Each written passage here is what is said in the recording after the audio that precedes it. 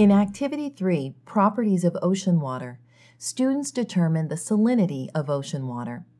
They first discover how the presence of salt increases the density of ocean water, and then make a simple hydrometer to measure the relative density of saltwater samples. You will need the following materials from the kit. Activity Sheet 3, Parts A and B. 10 centimeter hydrometer pencils. Pre-printed stickers. Thumbtacks. Plastic tubes with bases. 1-gallon plastic containers. 10-ounce plastic cups. Bag of marbles. Container of table salt. And a plastic spoon. You will also need to provide pencils, fresh egg, roll of paper towels, pen or marker, roll of masking tape, and tap water. To prepare for Session 1, make a copy of Activity Sheet 3, Part A, for each student.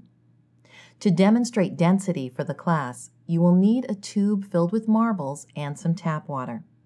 And to demonstrate buoyancy, you will need a clear plastic cup, table salt, a plastic spoon, some tap water, and an egg. To begin Session 1, review the composition of ocean water, which is 96.5% water and 3.5% salts. Tell students, we know that salt changes the flavor of water. Then ask, what other properties of water are affected by salt? Discuss their ideas. Guide students to understand that salt lowers the freezing and boiling points of water. Then hold up a plastic tube filled with marbles and ask, is this tube full? Students should note that the tube is indeed full of marbles. Pour tap water into the tube until the tube is filled to the top. Hold up the tube again and ask, is the tube full now? Students should see that the spaces between the marbles are filled in with water, and the tube is now full. This tube is a model of how salt dissolves in water to form salt water. The blue marbles represent water molecules, and the water between the marbles represents particles of dissolved salt filling in the spaces between the molecules of water. Help students understand that whenever dissolved salts are present in water, they fill in the spaces between the molecules of water as they are in the ocean. Define density for the class as the amount of matter in a given volume. Guide students to understand that matter is anything that takes up space, and the more matter in a given volume of substance, the denser that substance will be. Further explain that the presence of dissolved salt changes the density of water. The more salt is dissolved in water, the denser the water becomes. Ocean water, therefore, is denser than fresh water. Next, distribute Activity Sheet 3, Part A, and have students complete it. Then, fill a clear plastic cup with warm tap water to about 2 centimeters from the top. Hold up an egg and ask students to predict whether it will float or sink in the cup of water. Gently place the egg in the cup of water and watch it sink. Then remove the egg and add 4 spoonfuls of salt to the water and stir until the salt is completely dissolved. Again, ask students to predict whether the egg will float or sink.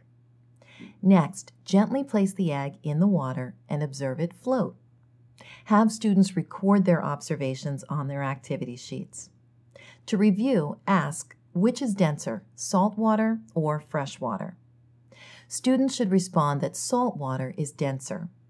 Then ask, what can you conclude about the density of a liquid and how well things float in it? Students should understand that the denser the liquid, the better or higher things float in it.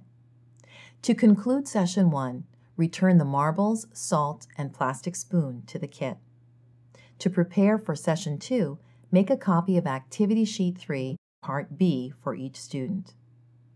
To demonstrate how a hydrometer works, you will need an assembled wooden hydrometer, a plastic tube, a plastic cup, some tap water, table salt, and a spoon. Prepare 4 water samples ahead of time so that the water is clear. Sample A should contain 2 quarts of water and 1 cup of salt. Sample B should contain 2 quarts of water and a half cup of salt. Sample C should contain 2 quarts of plain tap water with no salt. Sample D should contain 2 quarts of water and 1½ cups of salt. Set up 4 distribution stations, A, B, C, and D. At each station, place 4 plastic cups filled with the corresponding water sample for a total of 16 cups. Keep the large containers handy for refills as needed. Each team of 4 will need 1 10-centimeter hydrometer pencil, a pre-printed hydrometer sticker, 1 thumbtack, 1 plastic tube with base, and access to the water samples at each distribution station. Make sure to have paper towels available in case of spills.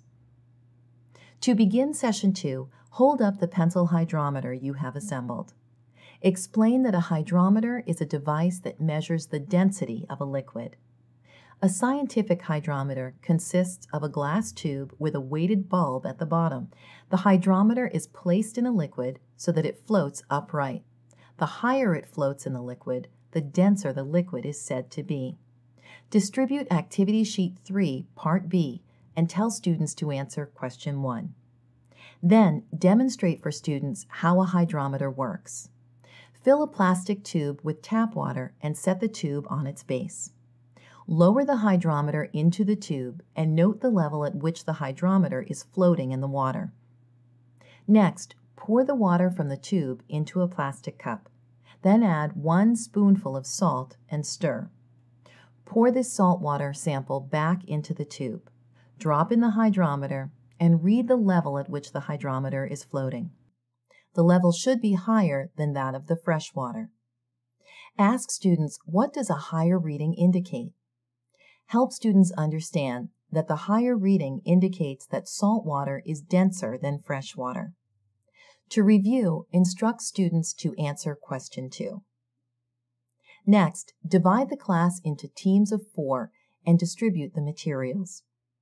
Tell students to peel off the hydrometer sticker from the backing and affix the sticker just above the metal ring on the pencil, with the 20 closest to the eraser end. Then carefully push the thumbtack into the eraser. This end will be the bottom of the hydrometer. Bring students' attention to the 4 distribution stations you have set up, and instruct 1 student from each team to go to the distribution station and get a cupful of the water sample. To test their samples, have students pour the water into their tubes, insert the hydrometer, and record the reading on their activity sheets. Next, tell students to pour the water sample back into the cup and return it to the station where they got it. Instruct students to collect a sample at the next station and then repeat this procedure until each team has tested all 4 samples. When teams have finished testing, review their results as a class. Students should have discovered that sample C, the plain tap water, had the lowest density and the lowest salinity, and that sample D, which had the most salt, had the highest density and also the highest salinity. Then, ask students, why might sailors be interested in knowing the salinity of the water in which they are traveling? Help students understand that the saltier the water, the higher their boats will float, and the higher the boats float, the more weight they can carry without sinking.